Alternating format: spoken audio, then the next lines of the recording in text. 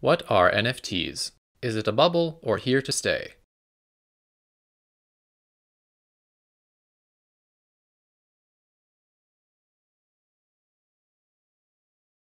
Okay, cool. So everybody that's tuned in, my name is Steve McGarry. I'm a co-founder of GrowYourBase. GrowYourBase is like an NFT membership program that gives investors exclusive access to NFT deals. We provide them with educational content and ultimately direct distribution of NFTs to them. It's been referred to as like a community-driven metaverse-focused fund that we really enjoy, and we've been working with some amazing projects. Also the co-hosts of the crypto economics focused channel, Hack Crypto, that Anna mentioned earlier. And with that said, a lot of Grow Your Base members have actually brought up these speakers that are on the panel today, which is very exciting. I was getting some DMs earlier about a couple of the speakers here, so I'm excited to get into this and learn a little bit more. So let's start, I guess, with some short introductions. I want to make sure that everybody has a chance here. Let's do like, I was going to wait another minute, but let's just go ahead and do the short introductions. So let's start with you, Michael, maybe like under a minute of who you are, what you're building, and just the topic, just to keep things juicy. Let's go through the topic of if NFTs are in a bubble. Yeah, cool. How do y'all read me? Loud and clear. Thank you. Hi, I'm Michael. I'm the founder of Pylons. We are a digital property blockchain. So, you know, we are trying to push the boundaries of what kinds of property you can own on the internet. And in particular, I'm really interested in things that carry rights in an interesting way, trying to make things more programmable and more sort of full-featured. So do I think NFTs are a bubble? I think that it's a speculative situation. You know, the kinds of NFTs that exist now are just the beginning of, I think, what's going to be a really interesting field of digital property. So while in some sense it's a bubble, I think some of the sort of like some of the stuff we're doing now will fade away. Digital property is not a bubble and is going to get much, much bigger. Got it. Well said. I see got some more people joining here. Is it Sharon is how I pronounce your first name? Shreyansh. Shreyansh. It's fine, yeah. Cool. So just a yeah, sure. short introduction.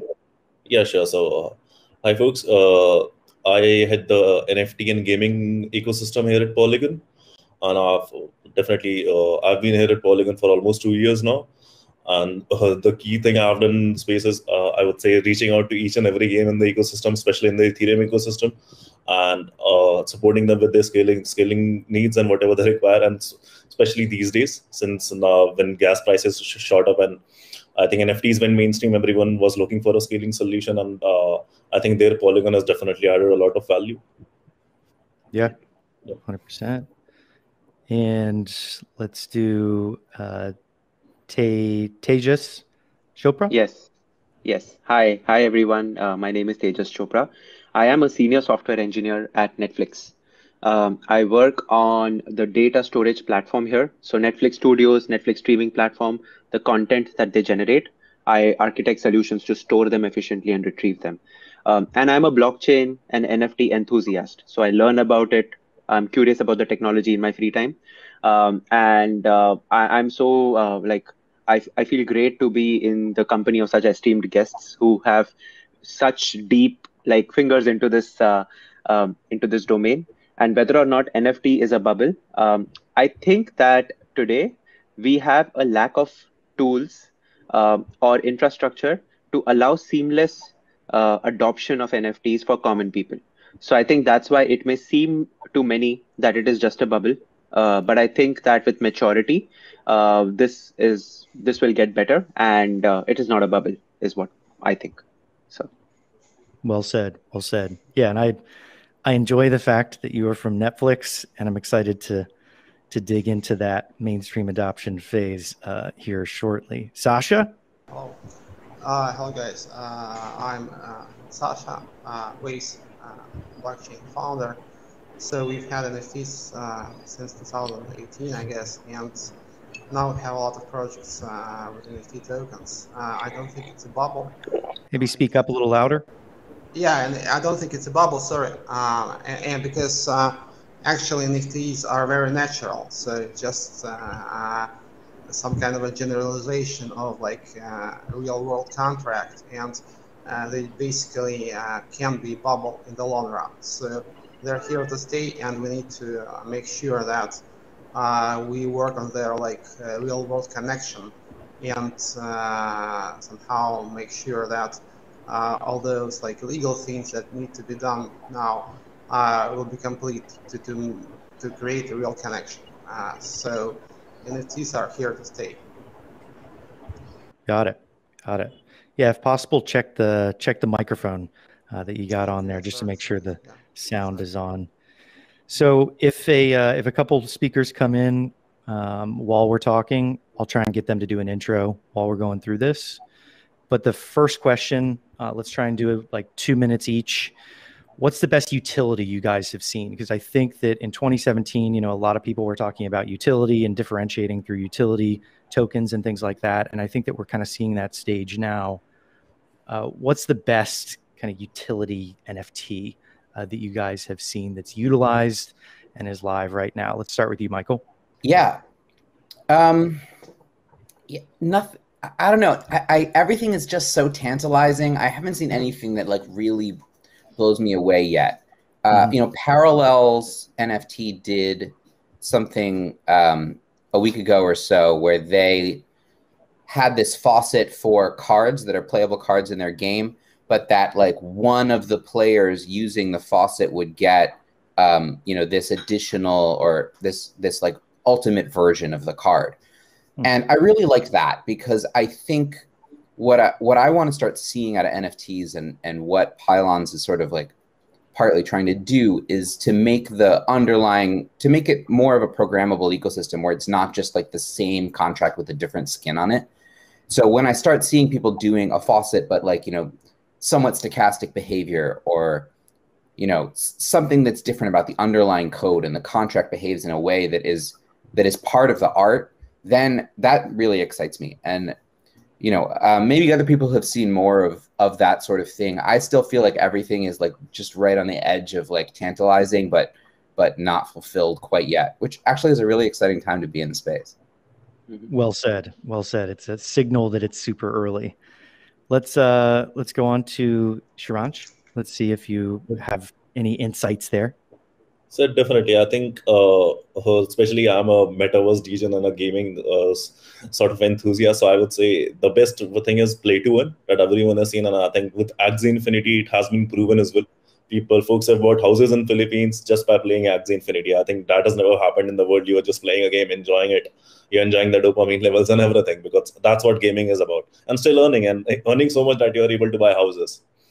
And another aspect I would say is this is something that I truly believe in, and this would be like really big in the next 3-4 years. Play to earn, especially when these Web2 games onboard the Web3 space, some components of this Web3 space show this NFT economy. Let's say in PUBG, you could say like, you can buy your Kevlar, your gun, and all these things you can just within a few clicks make it like tokenize this as an NFT. So that can definitely add a value as well, and they can be sold on, let's say, in few years you can see maybe PUBG assets or FIFA or any other games assets selling on OpenSea or any other curated marketplace or as such. Another thing would be the digital ownership aspect for artists. Let's say for a normal artist, let's see an artist journey. Artist creates his art and everything. They go and try to sell it to a museum. Maybe he sells his art around $5,000. That's good. Then the museum, sorry, not a museum, okay, a private gallery or something. Then the private gallery sells it to a museum of around $30,000-$40,000 after a few years. Then the museum sells it to a private collector maybe at $1 million or maybe 500K or 700K. But who earned the least? The artist. Who created the art? Whose vision was it? So I think within a few years, you need the art went like 50x or maybe 100x. So that's where digital ownership comes in. Let's say you can attach to a hard code the royalties into the smart contract at every sale, and whenever the NFTs change hands or any assets change hands, 10% or 5% of the royalties go to the artist as well. So he knows like he created something years back, but he's still earning via it. And the ways that traditionally happening is, I think it's a little flawed where NFT can definitely add a lot of value. And I think Michael is already working on something similar like digital ownership. So that's something that I'm also talking about.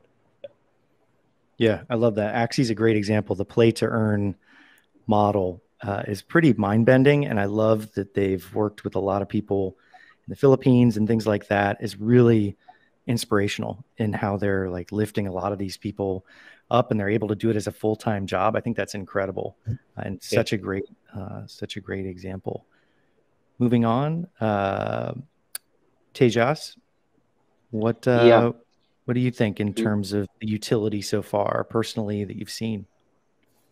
I think I personally like the way NBA Top Shots has adopted NFT. NBA Top Shots is like a collection of different plays and videos of NBA, and it's packaged together.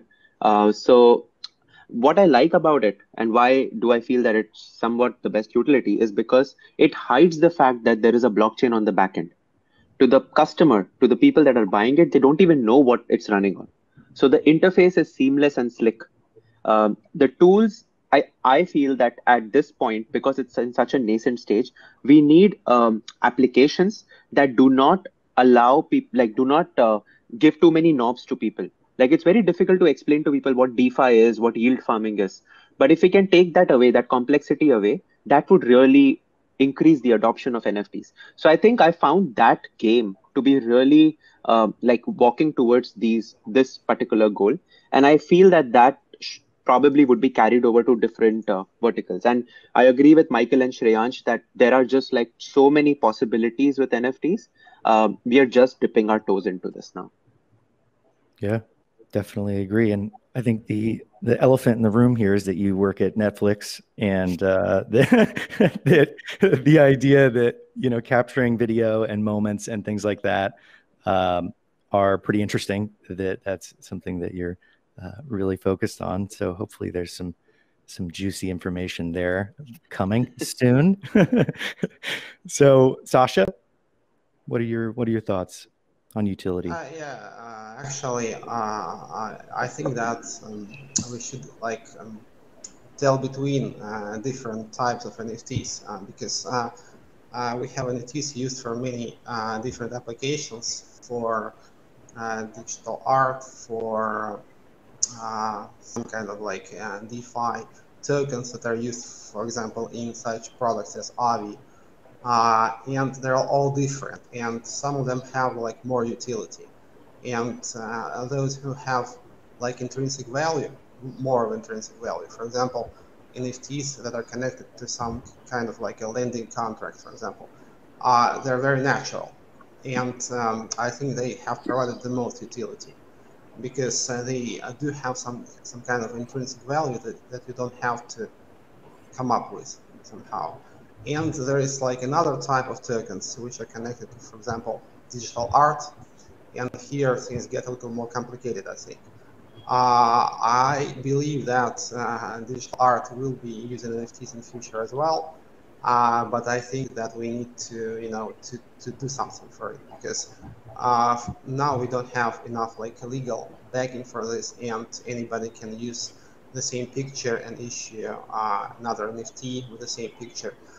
So there is some like work needed to connect the world of like digital NFTs with the real world, but it's going to be there. So I think what is happening now is going to create some kind of a standard for copyright protection and for future protocols that handle basically digital property rights.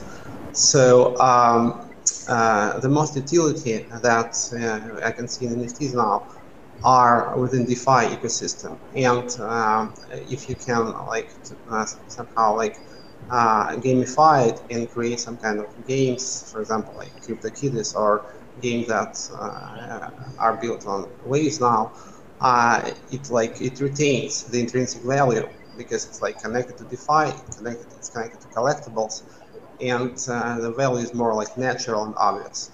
And the next level of NFTs is digital art. That is very fine, I think, but it just needs a little bit more work in terms of like verification of who created the digital art, some kind of like KYC and stuff. So, but I think we were going to be there, and somehow this bubble maybe is bursting a little bit right now, but it's going to be back, because this thing is very real, and all we need to do is to just finish those protocols and work on some details that have been left out up to now. Got it. Got it. And this next one is what I always consider the ground zero question. I have this debate with a lot of people, talk to a lot of people in DMs. Some people get really passionate about it. But in terms of where each of you think ground zero for mainstream adoption comes from with NFTs, I think there's a really great spectrum here. Like, a lot of you guys are working on different things, similar things. So I think we'll get some wide-ranging answers in terms of where you believe ground zero will be for hundreds of millions of people to come into using the NFT technology. So let's start with you, Michael. Thanks, Steve. I'll tell you what I'm very confident about, which is that the first mass market digital property application will be a mobile application, a mobile native application. So I think that, we need to work. I think the user experience is going to be, one way or another, has to be solved before we can have anything that looks like a mass market experience. So, for that reason, that's why Pylons is mobile first. That's why we're all about mobile SDKs, so that people can build mobile apps that are blockchain powered, because I'm confident that whatever is going to break through, it's going to be mobile. I'm really interested in fantasy sports as a potential real first groundbreaking application. I think, mobile games like Aave potentially also a really big application. I think if you look at ticketing for streaming events, like major like streaming events, that could potentially be something really interesting. Those are the things that really excite me. But fundamentally, what I'm out here doing is like building an SDK and building a mobile wallet system, so that whoever does have the big idea, has the tools that are needed to make it go.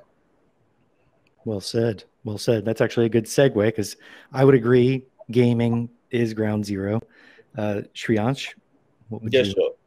So again, on the gaming front itself, I think gaming is the easiest pathway, right? If you go to any Web2 folk, for Web2 guys, and you say you try to explain ZK rollups or any scaling solutions to them, it doesn't make sense to them. They shouldn't care. But you just ask them to play a game, that will happily to comply, right? So the key would be, I think, the UI UX part, because I've been in this space for a while now, but still I haven't used fiat on RAMs much. But now, since NFTs went mainstream, all the new peeps are trying to get in, but they don't know how to navigate their way through MetaMask, managing their private keys and all these things. So I think meta transactions, UI, UX, fiat on RAMs, so everything. So I think Tejas already mentioned like NBA Top Shots. So I think that is definitely a very good example. I think if there's one solution, I think if you have seen Polymarket, the prediction market that really went big during US presidential elections. So I think that's on Polygon, and I think they were clocking around $100 million volume on daily basis back then during elections. And the entire tech is built on Polygon end-to-end meta transactions, and the user wouldn't know he wouldn't realize the difference between a Web3 and a Web3 app. That's how they've built it. That's so smooth. You just come with a debit card or credit card, buy the funds, and place a bet, predict whatever you want to. That's how it should be. And I think this is and on the gaming side, I think tooling and SDKs, APIs, tooling, that sort of stuff, because I can't go to Activision and ask them, okay, you should port because of this play to earn models like really good and like crazy good and such. But you have to, let's say, change your 90% of your architecture. They'll definitely laugh at my face like they can't do that, right? They're already generating like billions in revenue. But I say, okay, just do one thing, plug this SDK and use for a small component, or maybe some smaller game that you can afford to, and just see how it goes. So I think that would be something they'll also agree to. I can't say to change your architecture. So I think tooling, SDKs, that would be the key. UI, UX, these are the things that can onboard the next 100 million users from the Web2, because everyone is looking to get into this space. There's some barrier. I think it's a mental barrier sort of, because when I explain to all these any of my friends or families, okay, don't send funds here, it's a ERC20 chain, this is a US address, this is that address, they'll get confused. Okay, wait, what to do, way to do. right? So we have to bridge that complexity and make them understand as well, and sort of provide them the tooling. Like Michael also mentioned, they don't like the end user shouldn't care what tech is behind, right? What blockchain they are using or whatever is it on the back end. You drive a Ferrari, it's fast. You don't want to know okay, engine is good, or you don't want to know how much cylinders and all these things. You know, it's a Ferrari. It would be fast. So that's how it would be. Yeah, yeah. And just to double up on that, what have you seen really that you enjoyed on Polygon so far that's a good user experience that you've really kind of wanted to highlight in terms of definitely. I think I would definitely name games.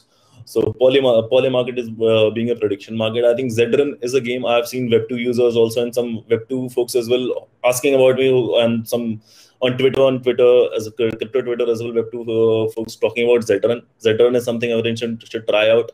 And Alethea.ai, it's a very innovative idea. I think they're like really good. Everyone should try that out. Alethea.ai would be a very big break in the NFT space segment as well. So I think that would be really cool. Definitely try out Polymarket, Zedrun, Mega Cryptopolis, a game like SimCity. The user experience is flawless. You come in and just like SimCity, you're paying a little where you put like coins and such. You just put in a little gas on Matic and it's almost around $0.0001. So that is also that we give it as airdrops. So I think that definitely eases the user experience as well, and people also like, and people also love, and they have a lot of users as well, interaction too. So that is something you should try out. Yeah. Cool. Very cool. And as a side note, everybody that's watching or listening to this, you should be signing up for all the games that were just mentioned. Sign up for everybody on this panel's platforms and services. That's how you support the space. That's how you help everybody grow. All boats rise. So that should go without saying, but always want to mention that. Yeah, jazz hands. Everybody go do it. So next up, Sasha, what are your thoughts? Yes, I think basically what guys said before me is very right, because the gaming is the most natural application for NFTs, and it's really natural because everything that you can see in a game, all your like items that you generate, that you buy, sell, are essentially NFTs. So it's very natural, and people seem to get it easily. For example, my 80-year-old son plays NFT games, and it's not a problem for him to play them. So they're very natural. So and it's very strange that it took so long to actually have a lot of those games, and I think they're just starting. And as soon as like major publishers embrace NFTs, we're gonna see a huge push in this space. So gaming is huge because it's very natural. It's like maybe the most natural application on NFTs. And I think another thing that should be big, in my opinion, is some kind of like digitalization of real-world contracts. For example, like insurance, because in essence, any insurance contract is an NFT, because they're all like different, you know. So they're based on your like specific case, so they insure something specific. So and I think insurance is quite big, and we'll see like insurance markets soon. Some kind of like DeFi for insurance, and people will be able to basically trade those like insurance contracts.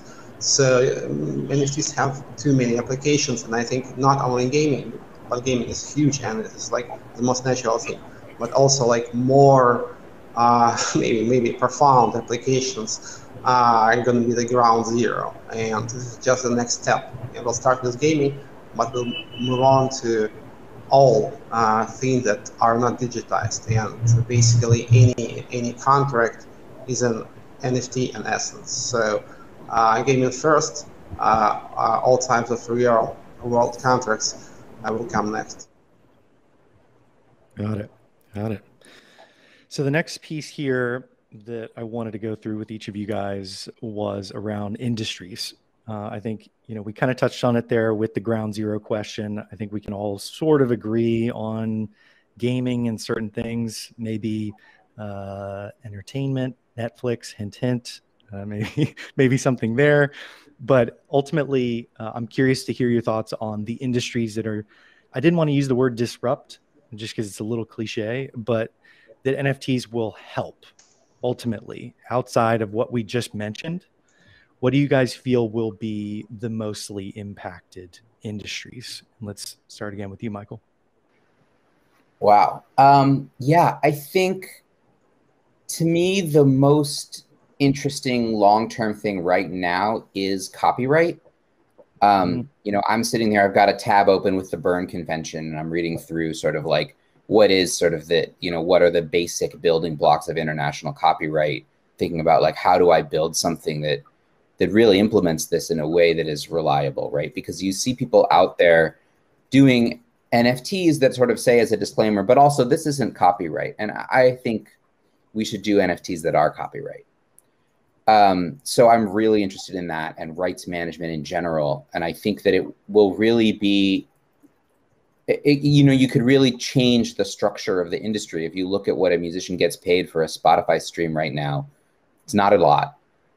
And I think if you had a stronger, if you were managing copyright more directly, you potentially could change some of the balance of power in that way, and in a way that I think would be really good for the artistic community. So I'm really excited about that. I'm also really excited about sort of hybrid physical events and sort of the creating artifacts that result from physical experiences. So I'm interested in event tickets that come with door prizes, that, you know, I'm interested in scavenger hunts that are physical, that, you know, produce NFTs when you go to places.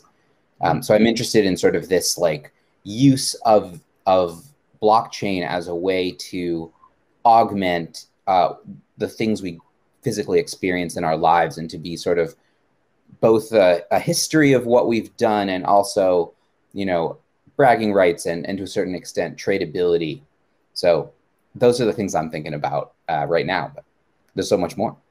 Yeah, very cool. I like that. Redeeming an NFT when you go to like a concert and things like that. That's very cool. You mentioned ticketing earlier, and I think that's a really great concept, just with secondary markets and things like that, royalties and all the goodies that could happen there. Shreyansh? I think exactly like Michael said, because I also touch base on the artist community, how they can leverage this economy. And I think it's more about the digital ownership. That's the key, I think. And it can be hard-coded into the contracts. How many times even the hands change and the transaction is on chain, everything is on chain. You'll get the royalties or anything, you know how it, you know, it's legit, right? You can check its history and everything, you know, its license, its copyright, everything it can be on chain. And again, even on the ticketing part, I think that's a really cool use case. Even on the collector's front as well, we have seen people who go to like famous concerts like Beatles or any of these major artists, and maybe K-pop artists are really big. On the ticketing, they collect those tickets, like this is of my dad concert, and they go, and as an NFT, if you can redeem them as an NFT, even if you attend the concert, you can just show it out. Okay, it's here. I went to this concert back when it was back like 10-15 years back. It's still here. It will always be there, and you can auction it off maybe after 20 years or anything, or maybe just holding it dear to yourself. That's something really cool, and I think few of the projects are already doing that really good. I think on the K-pop front, there's a project called Get Protocol. It's already, I think, on Polygon. They're already live on Polygon. So before the pandemic, they used to do like, since the physical events have stopped, but they used to do like 200K, 100K plus ticketing on chain. And for the K-pop concerts, because K-pop fandom, everyone knows, that's like really cool. And I think there was a Bitcoin conference as well back in 2019 in South America. So that was also, Zawadi was the partner who did it on Polygon. So ticketing is a very major aspect. So I think somewhere along these lines, insurance, these things, and digital, the biggest thing is the digital ownership. Yeah. One thing I think, metaverses as well. Metaverse somehow comes intertwined with gaming, and people also get confused. If you mix AR, VR, then with gaming, it becomes a metaverse. So I think let's say Boson Protocol is working on something like opening a commodity store with on metaverse. Let's say Decentraland. They've already, I think, purchased the land last week. So whatever, let's say anything you buy on their store, maybe it's clothing or anything. So it will be backed by an NFT with the ownership rights. The physical asset will be delivered to your homes, wherever you are, and you'll have the NFT for it as well. That can be redeemed and burnt at your dispense. So I think that's a really cool example, and we'll be seeing a lot of use cases with metaverses, not just on the gaming fronts. Yeah, I love what's being done now with experiments around the physical and digital world. I think that that's so interesting. Something that's in the metaverse, can be redeemed and tracked and everything, in the IRL world, I guess you could call it. But yeah, Sasha, what do you think is going to be the next industries?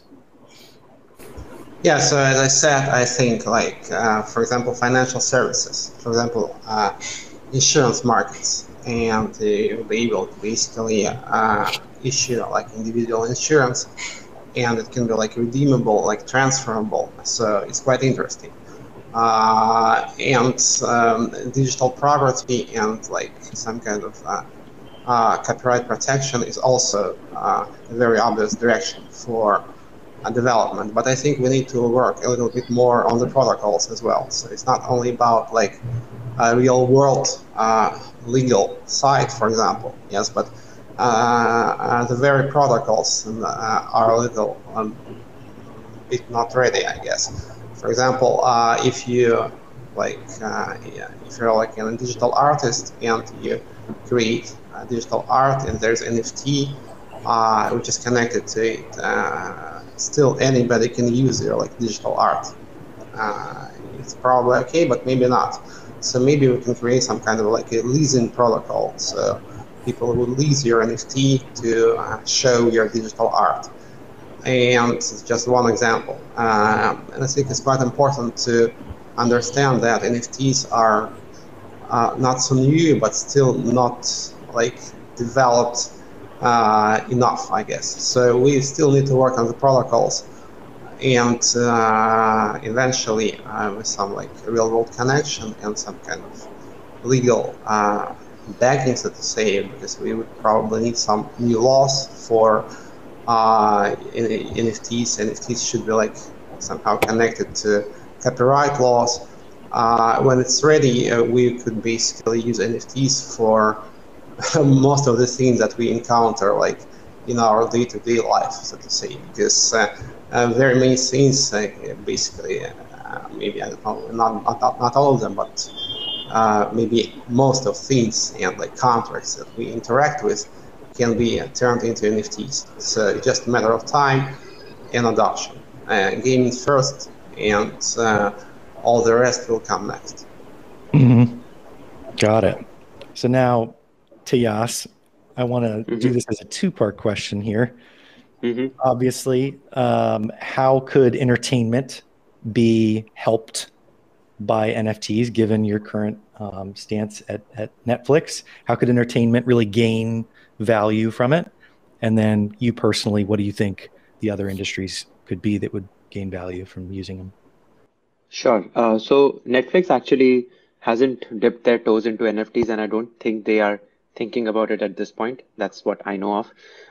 And I think it'll take a lot more of user adoption and seamless interfaces for any of the big players to try to dip their toes into this. Because first impression is the last impression, so they really want to not spoil that. I personally feel that it will disrupt. So when I started looking into this space, what I thought was whatever I use on my phone or whatever I see on my laptop, I started thinking what all can be influenced or made better by NFTs. And social media was a very interesting thing, because today we see that there is fake news everywhere. You do not have any basis of any comments that are made by people. And I also saw that Jack Dorsey, the founder of Twitter, sold his first tweet as an NFT. So what if all the content that you share on social media, be it a picture of the Eiffel Tower or something, can that be made as an NFT so that you always have the authorship and the ownership rights for it? So I feel that along with gaming and mobile, social media would be a very great way to get 100 million users onto the NFTs. And whatever picture they upload, whatever tweet they share would be backed by an NFT. And you will always know exactly the source of the data. So you can remove all the bad actors as well. So I think without people actually knowing, they would be able to use NFTs. And that's just one thought. And I like what Michael and Shreyansh and Sasha referred to, where it's about marrying the physical with the digital and ways in which we can make it seamless. So insurance is such a ripe field for that. Today, you, at least like I'm from India, and there is a lot of there are a lot of bad actors that harm the like physical value of the land or ownership of the land. And I think that if that deed is backed by an NFT in general, it'll really like help people and avoid bad actors from like harming the system. So I think those are great examples of how deeds and insurance can work with physical assets and digital assets, and NFTs can disrupt that as well. So yeah. Well said. Well said. So the final question here, I wanted to do something a little different where, assuming, let's say all of our parents are watching this stream right now, what would you tell them would be one or two tools that beginners could start using NFTs with? Michael, we'll start with you. Give me a couple months to launch my product so that they'll have something that we can send to beginners. I think I will go with what Tejas said, and you know, the first impression is the last impression. And if I had a beginner right now, I would say, hang on, like there isn't anything that's ready for someone who's not already interested in cryptography, key management, you know, the nature of distributed consensus. Like you just have to be willing to bite that off at this point. Maybe NBA Top Shots, you know, if you're a basketball fan, but otherwise, like we're almost there, but we're not there. And, you know, I'm pushing as hard as I can. And I know that Shreyansh is pushing as hard as he can to get us there. Well said. Well said. Shreyansh? So I think my father is very much into art. He has been for the longest time I can imagine. So I think this was a concept. He also asked me, what is this NFT and what's happening in the space at the moment? So I tried to explain him it. He couldn't understand actually what was happening. So I just gave him an example of Nifty Gateway because he's into it. And I told him the digital aspects as well of how things work there and all these things. So he understands the digital aspects of things. Then I gave him an example of Nifty Gateway, and I just he navigated Nifty Gateway. And then they understood, okay, they handpick the artist, yeah, whatever art he likes. He also now sometimes he waits for the drops as well now. Just you can just buy the art directly from your debit card or credit card. There's no crypto or anything like MetaMask wallets or private keys and all. So you think so it's easy for him as well, and this is something he understands. Art is something, okay, you see, you appreciate, you know the artist, you Google the artist, you know it's copyright is right and everything. So that is something he really enjoys, and I think he has also bought like a couple of arts. This is just the one example I can actually cater to my parents and even my friends. The Nifty Gateway thing, and who's interested in art side. Yeah, I agree. Art is very straightforward, and a lot of people have found pretty good experiences on Nifty Gateway. I've seen some good experiences, and that credit card, you know, as much as we all disdain using credit cards, that barrier is is low. All right, Tejas, what do you think? Yeah, I think, I mean, if I look at it, what I would recommend my parents to do is first get me into the game and let me allow me to create a MetaMask like identity for them. And then I'll probably give them this open space. So I found OpenSea to be a great starting point, just because you can draw something on a piece of paper, take a picture, and then log into OpenSea. And it mints it in the background and you can sell it. But it's still there is still this big hurdle of understanding what a MetaMask is, not sharing your private keys. What does minting mean, and who buys it? How do I sell it, etc., etc.? What is the price that I should put? So I think I agree with Michael and Shreyansh that there isn't really a seamless way to get into the space today. And I really wish that, you know, the projects that they are working on, and I really wish I was in the NFT space, but I'm just an enthusiast. But I can just say, sitting on the sidelines, that I would really wish that you guys drive this future where people like me can enter it seamlessly, and I can tell my parents as well to do that. So yeah. I like that. Let me in the game first, guys, and then I'll show Also, you. one more thing, if you like betting, I can't say the NFT aspect, but if you like betting, you should try out Polymarket. So I think definitely yes. I will not introduce my parents to that. I don't know how much they'll end up losing. So. And also there's a prediction platform called Reality reality gaming, I guess. So they use NFTs as a contract is minted whenever, let's say, bid on something, then another user comes, he makes another bid. So NFT ownership get transferred to that user, and the pool is divided equally between all the losers and the winners. So I think Awesome. that is something all the users, even I would recommend to my parent. Of course, it's betting, but still I have to use it and really enjoy. That's awesome. Thanks for that, Shreyansh. Cool. Sasha, what do you think are some tools for beginners? Yeah, actually, I think we actually have them. So please don't think that's some kind of like blatant advertisement, but I need to say this because we have this game running on Waves blockchain. It's quite different from what you have on Ethereum because, for example, you don't need MetaMask, you don't need to install MetaMask, you can use just your like email. There's some like decentralized email authorization. And it's called Waves Docs. It's a lot of fun. Actually, it combines gaming with some kind of like profit making. For us, it's like some kind of a non-profit thing. We do it like inside our core team, more or less. But it's like something that should engage our community. So since it's a non-profit thing for us, I think I can advertise it a little. So I believe it's perfect for like beginners because we have a very nice traction within the community now. We're going to scale it up. And I feel that people have no issues of like of any age. So from 7 years to like 70 years old, you don't have any issues with those mechanics. If you can use internet, you can use NFTs. Basically, it's more or less the same. So our goal is to make it as easy to use and as ubiquitous as like browsing or social apps. So check it out. I think it's just a nice example of something that people actually understand. So it's called Waves Docs. I think those games should combine like some kind of like collectibles with some kind of gameplay that shouldn't be too difficult. And now it's very important to have more of those to attract people to make those NFTs very very natural and not so exotic as they are now for many people. Got it. Well said. Well said.